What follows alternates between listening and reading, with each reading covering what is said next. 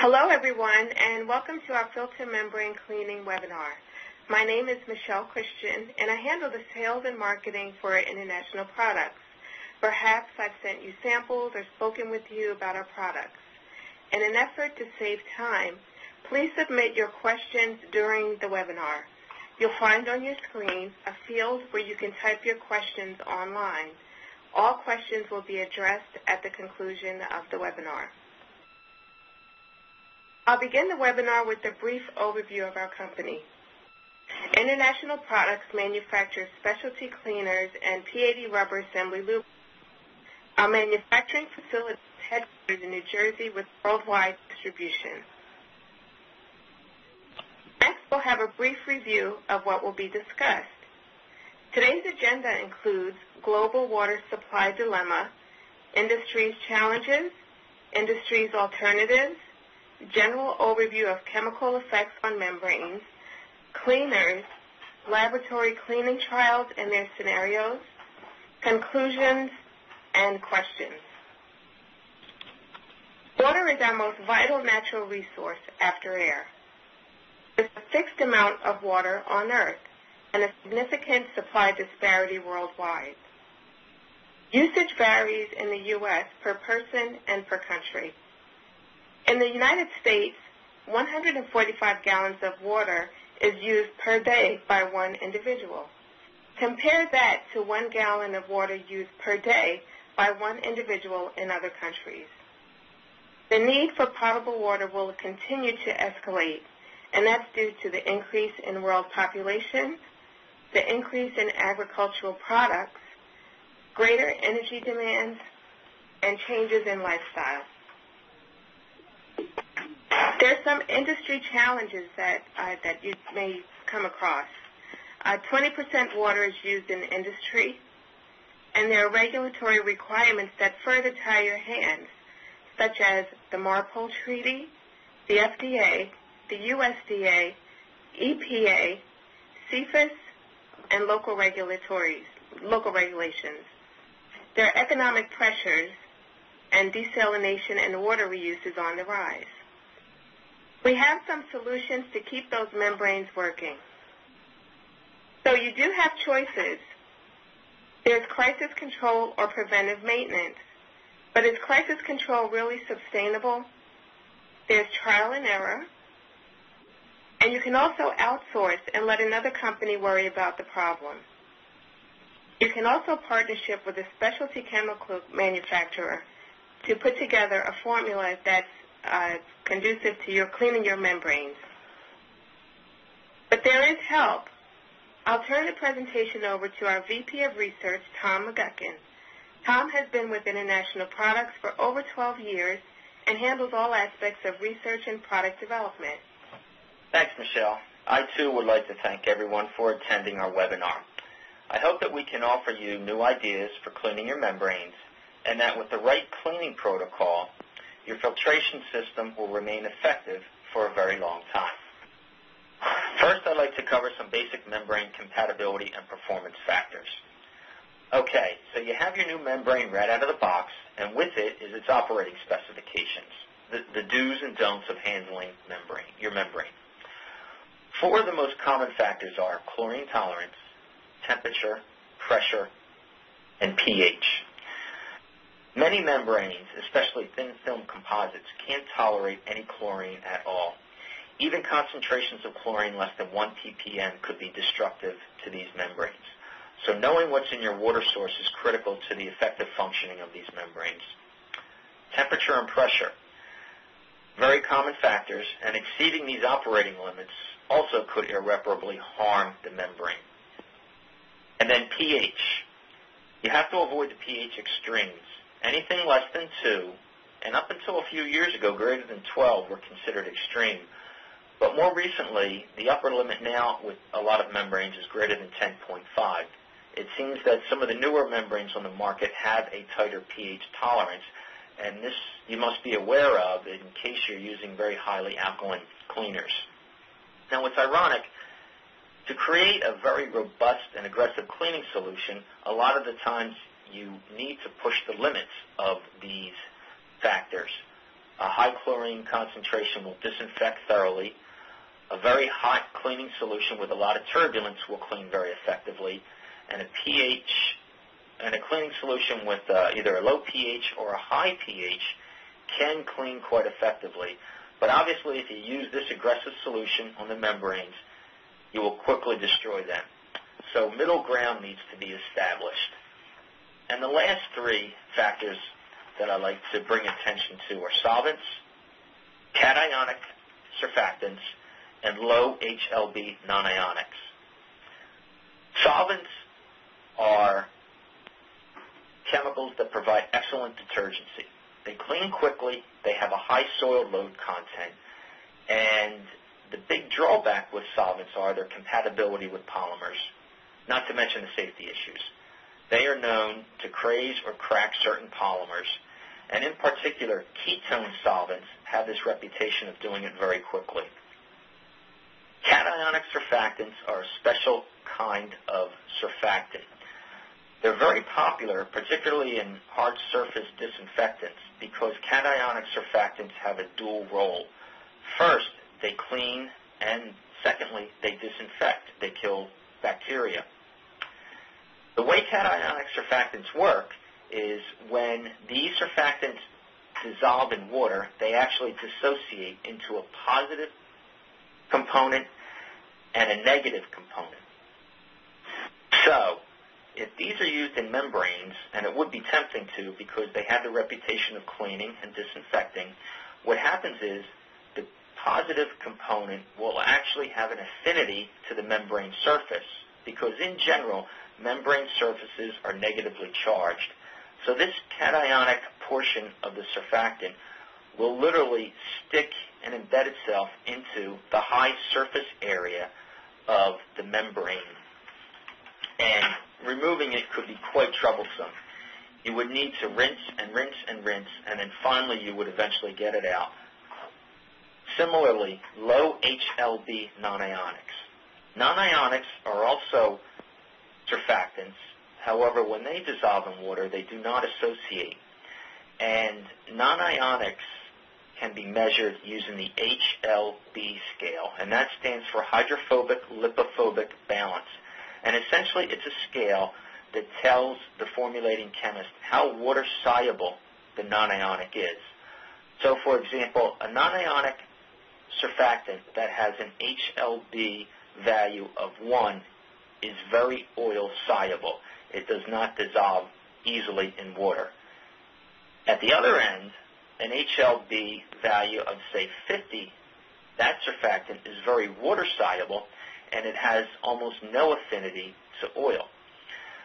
So a lot of heavy-duty grease and oil-cutting fluids, actually contain low HLB surfactants. And again, it could be tempting to use these as cleaners. But the problem is, since they don't completely dissolve, they could actually foul the membrane further. And once they get into that high surface area membrane surface, it's difficult to get them out. They don't rinse away easily because they have very low water solubility. So typically what must be done is you need to add another surfactant, one maybe with a higher HLB, to remove the oil-loving HLB surfactant. Next, I want to talk about fouling at the molecular level. Like I just mentioned, most membrane surfaces have a negative charge associated with them. Soils actually have a hydrophobic attraction to these negatively charged surfaces. And this attraction is actually called van der Waals forces. These are interactive forces that occur between molecules. And this is due to electrical distortions when the soil molecules come close to one another.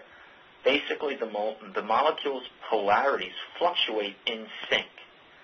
And what happens is this allows for an ordered, uniform lattice to form on the membrane surface. So if you think of an oil molecule as a piece of thread, the thread will lay flat on the membrane surface. Its van der Waals force forces then affect the next piece of thread, and that will lay next to the original one, and then so on and so on until the entire surface is covered, and it resembles sort of a patchwork. Then another layer forms, and so on and so on, so that essentially you could have hundreds or thousands of these patchwork soils covering the membrane. And to further complicate this, if there's any metals that are present in the soil, such as calcium, magnesium, or iron, they actually have stronger forces associated with them than the van der Waals forces. And they can actually make the pieces of thread to orient themselves perpendicularly to the surface of the membrane, so that now the thread is 90 degrees relative to the membrane surface, and that allows for a much denser coating. So you can fit many more oil molecules because they're oriented perpendicularly, and then once the membrane surface is covered, you put on another layer and another layer and another layer. And this is called a salt bridge. It's a very difficult soil to remove because you have the cations and the oils in combination that have a fairly strong force associated with the membrane surface. And this can occur with a lot of different soils. Natural organic matter, which is basically a collection of everything organic, such as oils and fatty acids that just collect and foul membranes, proteins, biofilms, the multivalent cations that I mentioned, polymers, and scale, which are water deposits. All right, so what happens to this ordered uniform lattice when you introduce a cleaner? Well, when you introduce a cleaner, you're essentially introducing additional functional groups to the fouling layer. Now, functional groups are specific arrangements of elements within a molecule, and the molecule is the cleaner. So these functional groups have their own charge, and this charge should be stronger than the van der Waals forces and the salt bridges. So what should happen is the functional groups should create an electrostatic repulsion from the membrane surface. So it actually forces the soil to be repulsed from the surface. And then the cleaner molecule also has additional functional groups at its other end, and they're hydrophilic in nature, so that they are very water soluble. This mechanism is the same for all different types of cleaners. Caustics, bleaches, oxidizers, enzymes, surfactants, acids, and chelants are all individual cleaner ingredients, and they all essentially accomplish the same thing, some better than others, depending on the soil. And then when when these ingredients are combined in a systematic way, then you have formulated mixtures or formulated cleaners. And that's what I'd like to talk about next in a little bit more detail. So what I'd like to talk about are alkaline and acid cleaners. They are certainly the most popular types of cleaners used in membrane systems. Alkaline cleaners generally have a pH greater than 9, and they are very effective against oils, greases, and all their additives. They they pretty much contain a combination of surfactants and builders. And like I mentioned before, they contain non-ionic surfactants with a very narrow HLB range. Not too low, not too high, but somewhere in the middle. They also contain anionic surfactants, and these surfactants are the opposite of cationic. So in other words, when the anionic surfactants dissociate in water, it's the negative component of the molecule that is responsible for the detergency and the emulsification of the oils and greases.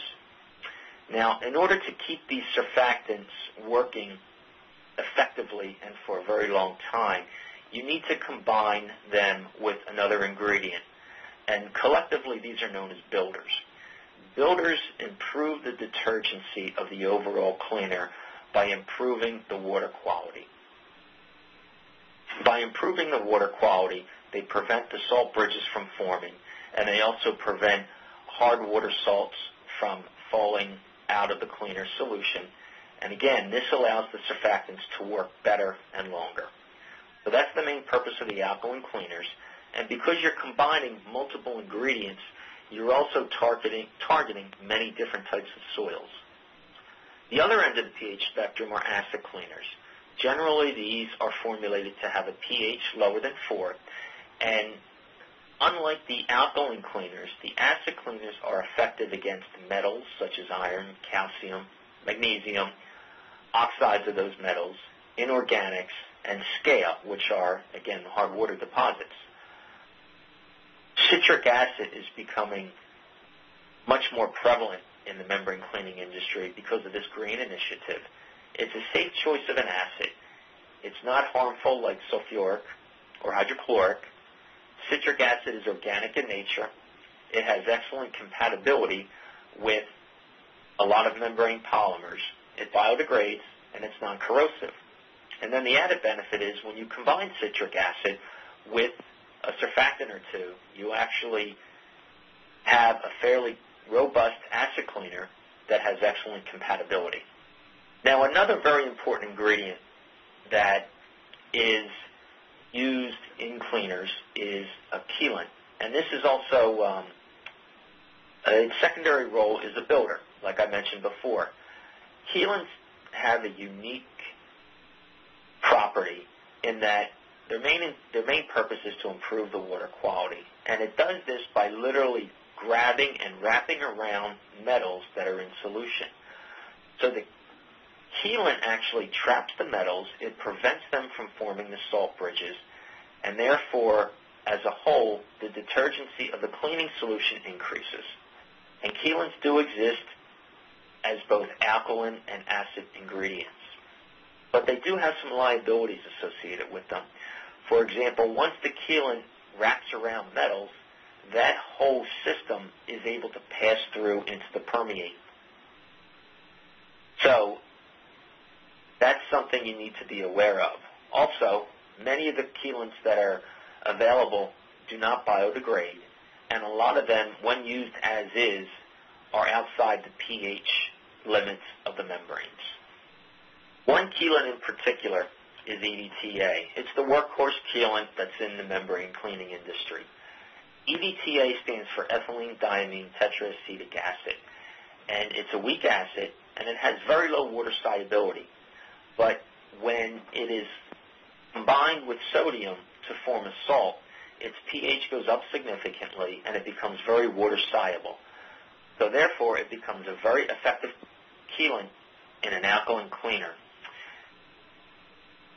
So again, if you have a chelated metal, you may need to break that chelant bond after cleaning. And there's a few different ways to do that.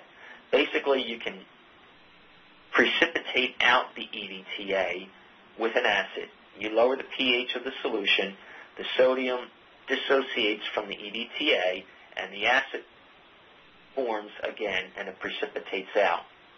The metals that were originally chelated can be precipitated out by either oxidation or reduction, or increasing the pH to form a hydroxide, or forming a sulfide. Another unique characteristic with EDTA recovery is you can actually displace one metal with another. And by that I mean the EDTA and other chelants basically have different chelating strengths depending on the metal. So for example, if you have, say, cadmium or nickel or chrome that's chelated by EDTA, if you introduce, say, calcium or magnesium, you will displace that heavy metal with the calcium or the magnesium, and then again you can work to chelate out the cadmium or the chrome, etc. Probably what's the most easiest is to use a proprietary polymer that can precipitate everything out. However, you do need to be aware that these polymers can fail membranes. Or, what is also becoming more prevalent in the market is biodegradable chelants. Now, biodegradable chelants have existed for a very long time, but they could not be compared to the strength of EDTA. Until about a year or so ago, derivatives of EDTA started to appear on the market, and they work almost as effectively as EDTA. However, they biodegrade. So this is an area where the biodegradable chelate has a clear advantage over the standard EDTA chelate. Okay, so we talked about the chemical mechanisms of fouling and cleaning the membranes. Now, when is the right time to clean? Well, the 10% rule predominates. I'm sure everyone has heard of it.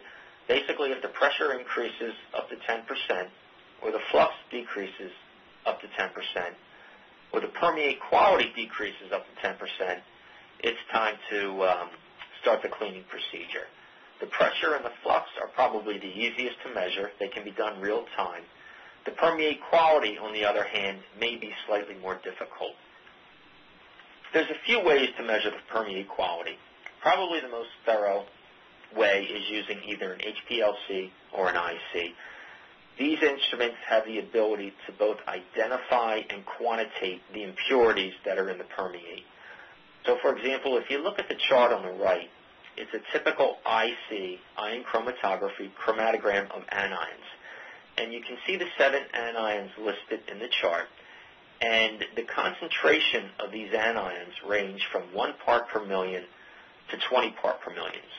And you can also perform a similar analysis for cations. So you can see the strength that these instruments have.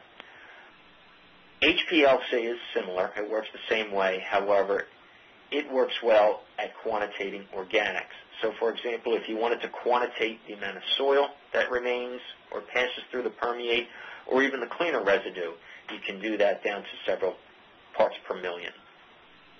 The remaining methods, conductivity, hardness, pH, and total dissolved solids, are also viable methods to measure permeate quality.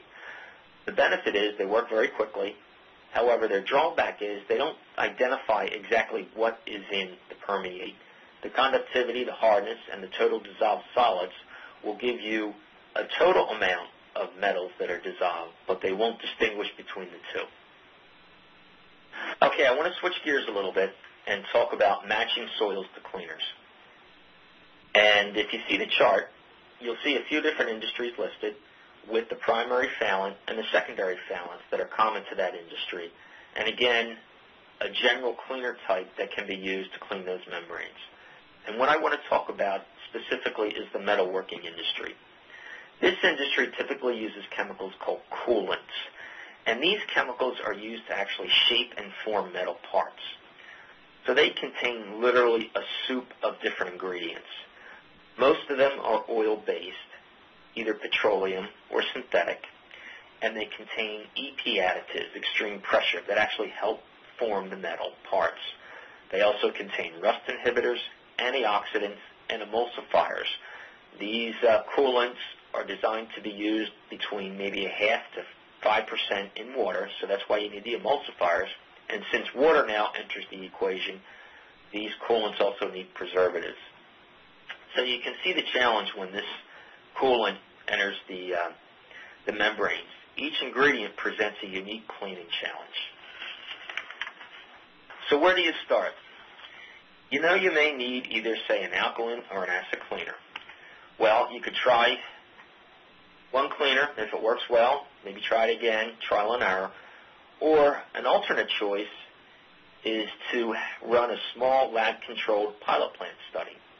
And this slide shows a few of the parameters that can be used to set up in this pilot plant study.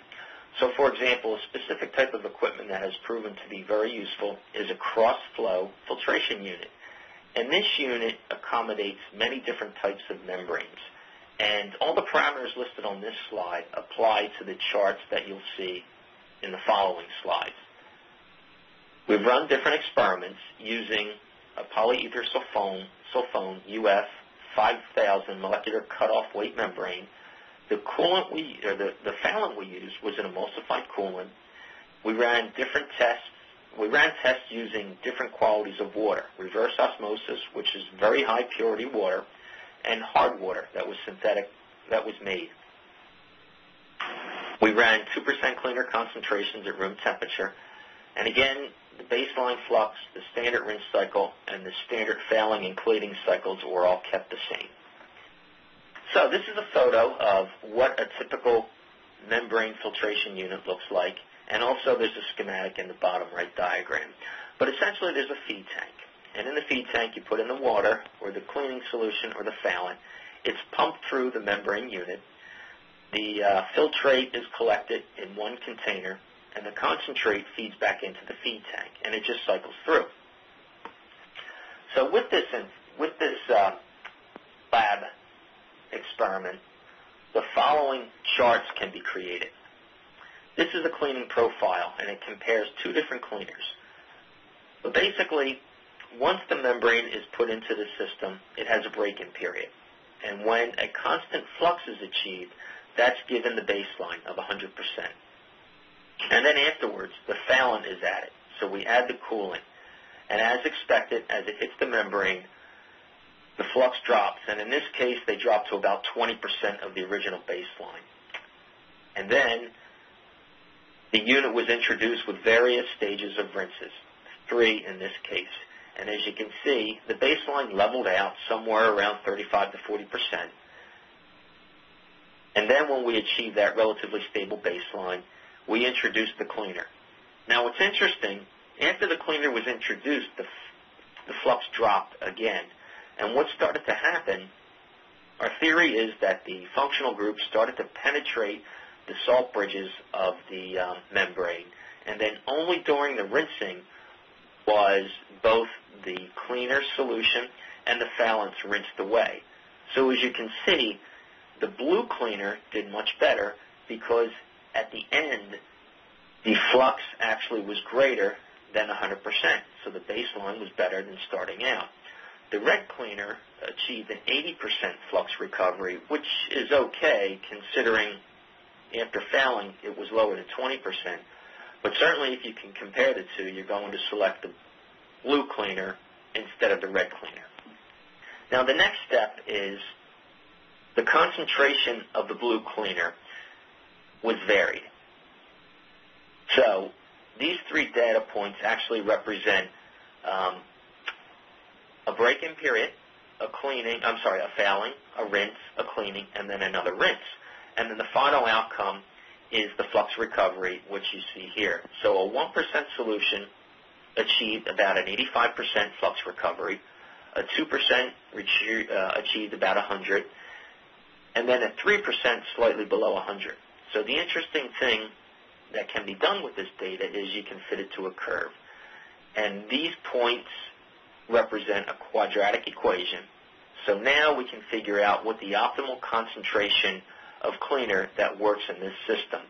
And in this case, the Micro 90 cleaning solution, which was used in this case, theoretically can provide a 2.4%. If it's used at 2.4%, that's the optimal concentration. So if you know this knowledge going into your cleaning protocol, it's much more focused as opposed to just trying a concentration and then the next time trying another concentration. Here's another data that is also generated using the lab unit.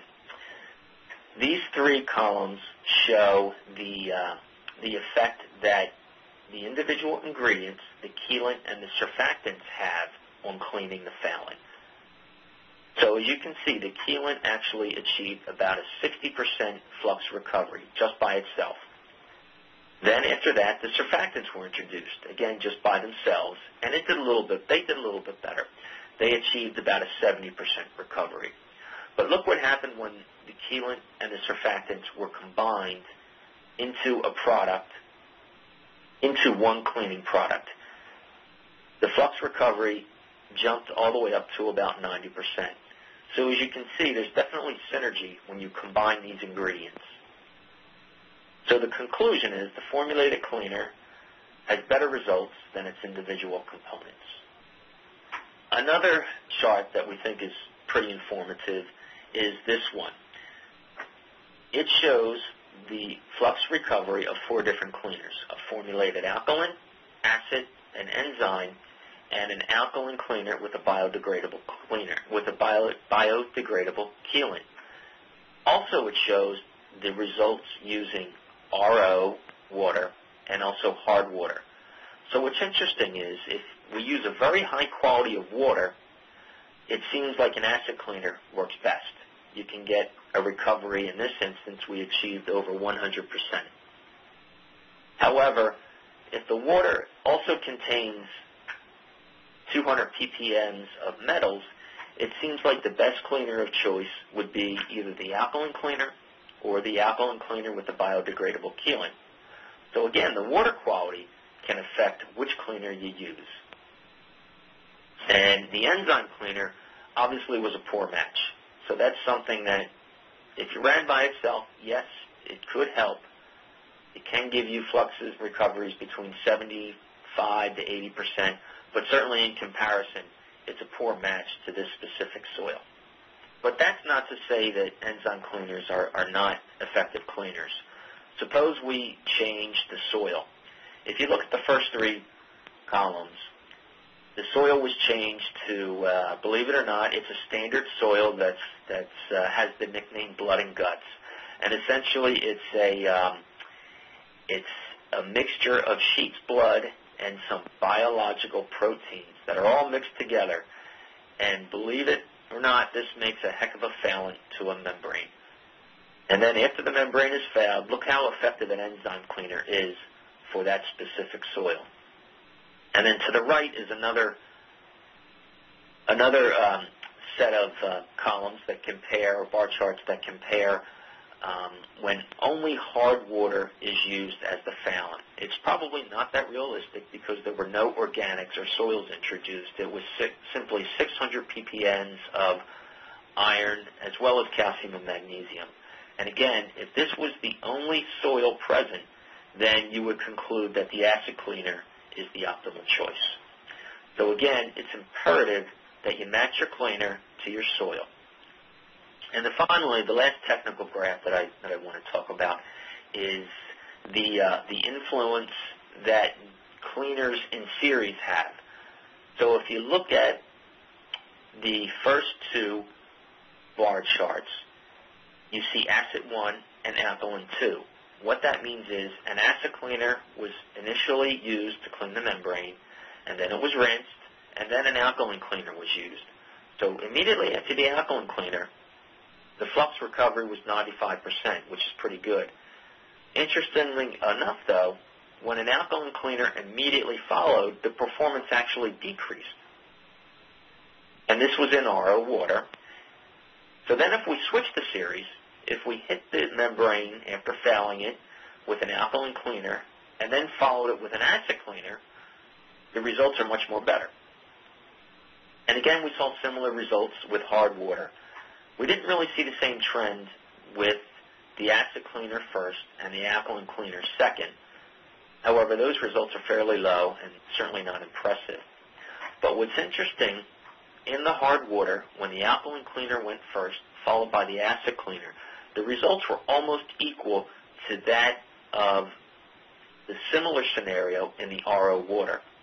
So again, we conclude that the water quality affects the flux, and in this particular situation, the alkaline cleaner followed by the acid was best for this trial. So what's next for this type of experiment? We're going to figure out what the optimal concentrations are of both the alkaline and the acid cleaners to see if we can bump up those recoveries a little bit more. Okay, I'd like to conclude the technical part of the webinar with a case study. There was a customer that had been using an alkaline cleaner for a very long time. They used it to treat bilge water, and it was done on ships, and they decided that they would switch to a delimonene-based cleaner. Now, delimonene is a solvent, and it's actually derived from lemon and orange peels. The lemon and orange peels are squeezed, and out comes the solvent. So, as you can imagine, it has a pleasant fragrance. It also has a great solvency for oil. It breaks it down very quickly, and it separates very easily from water. So the account immediately saw better flux results, and they found that it worked a lot faster. And then they had the added benefit that delimonene was not petroleum-based, and it had a fairly green profile because of its source. So it was decided to run a lab test. And again, we kept all the factors the same except for the two that you see here. We substituted a polyacrylonitrile membrane that has 100,000 molecular weight cutoff because that closely mimicked what they used on the ships. And then we compared the original alkaline cleaner with essentially the same alkaline cleaner that contained delimonene. So here are the results. The original alkaline cleaner, or the control sample, is listed on the left. As you can see, after the membrane break-in period, 100% flux was attained fairly regularly. If you look at the actual flux values at the bottom, on the bottom left graph, you can see it did vary somewhat. Sometimes the flux would be 600, mostly around 800, and every now and then sometimes a little bit higher. So there was variability. With the same alkaline cleaner, however, including delimonene, after the initial break-in period, the results were more consistent. They were around 100%. They didn't see that much variability. But then after a while, there was a change. And we didn't know if this change was good or bad. We knew that the flux increased dramatically, so we thought, well, maybe there is something to a delimonene-based cleaner. So when the membrane was pulled out, it was sent to an independent laboratory, and it went a microscopic evaluation. And as you can see, there remained organic and iron oxide particles on the membrane, which is typical. But if you notice the ridge, the white line appearing from the top middle of the picture down to the bottom left, it's actually a small ridge or crack. And that developed with the repeated use of the delimonene-based cleaner. So we concluded that the introduction of delimonene is not compatible with this type of application. So the benefit was, it's better that this problem occurred using a 1 square foot membrane in a lab trial than if it were done on site in real time. Okay, this concludes the technical part of the webinar. I'd like to hand it over again to Michelle for the conclusions. Well, in conclusion, we know that formulated cleaners offer many benefits. They're custom formulated, they're performance tested, they're compatibility tested, they offer consistency, as well as quality assurance and long-term performance. And dealing with specialty manufacturers has their benefits as well. The technical know-how, their performance and compatibility testing, and they can share knowledge to keep experience in-house. Now, before we address your questions, I just wanted to let you know that we will be sending you a chart that outlines the soils, the filters, and the recommended cleaner types. That will be included in our contact information. And if you have any additional questions or you need samples, please feel free to contact us. All right. Well, now we'll wrap up the webinar with the questions. We've gotten requests for copies of the slides. We'll go ahead and include the slides with the membrane cleaning chart, as well as the answers, all the answers to the Q&As and the questions and answers. Okay, I have a question here from Joe. I'll go ahead and read the question, and Tom will follow up with the answer. We were told chelants should not be used in our wastewater treatment plant, but it sounds like we could benefit from them. Should we try them? Thanks, Michelle. Well, there's a few reasons why chelants should not be used. First of all, the metal coolant recovery strategies would need to be used to remove them after cleaning. So you need to make sure that you can use these techniques, these recovery techniques. Also, most coolants by themselves have very high pHs, so you need to watch compatibility with the membranes that you're currently using. But when coolants are part of a formulated cleaner, the final pH of that cleaner can be adjusted to a safer level so that the coolant will not have a compatibility issue and it will still be effective. Also, some coolants will actually destroy enzymes. So if you are using an enzyme cleaner and you add a coolant to it, or if you first use a coolant, then use an enzyme cleaner without a rinse, the enzymes could become deactivated. And enzymes are by far the most expensive raw material in an enzyme cleaner. So I would probably go back to the membrane manufacturer and say, what specifically is the problem with using a chelate? And then perhaps you might be able to decide, well, maybe we can try one based on what their concerns are. All right, thanks, Tom. Okay, the next question is from Philip, and he asks, you don't discuss the use of phosphate cleaners, but they work great in our system. Do you have any comments? Phosphate cleaners are very effective cleaners. They have a lot of benefits. They're excellent detergents. They provide chelation. They also protect against corrosion by forming a barrier coating metals, and it prevents subsequent scale formation.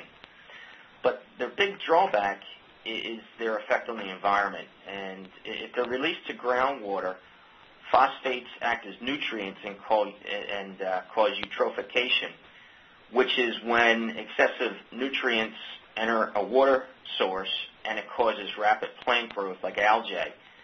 And then the algae depletes all of the oxygen in the water, so nothing else can live there.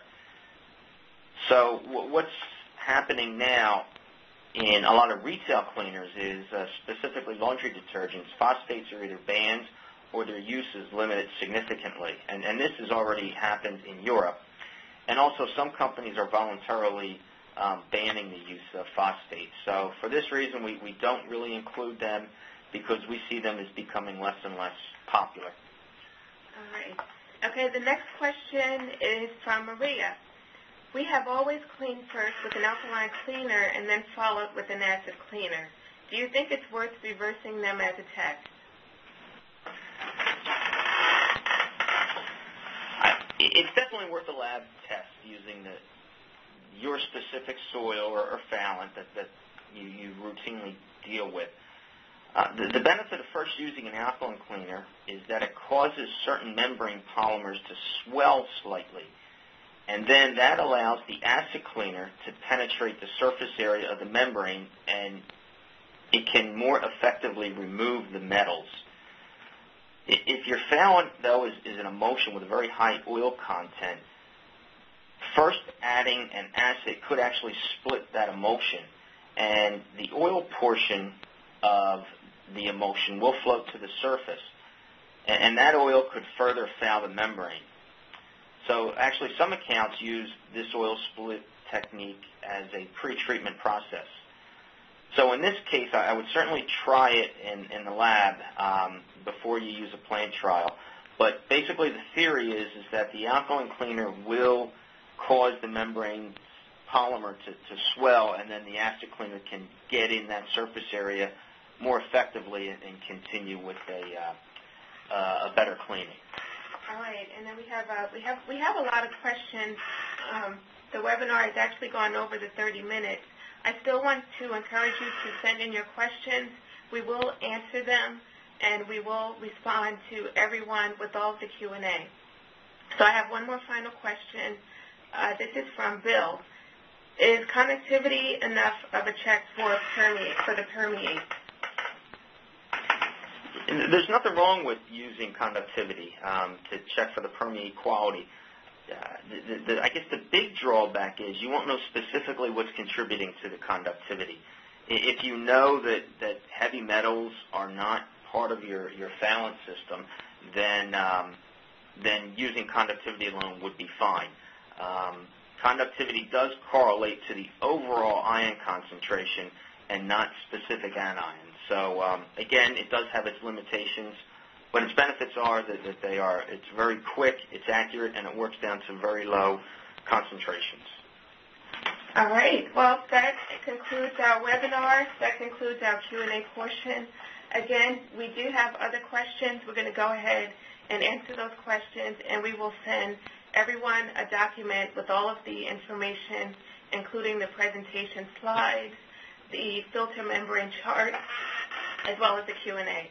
I thank you again, and please feel free to contact us if you need any cleaner samples or if you have any questions. Thank you again.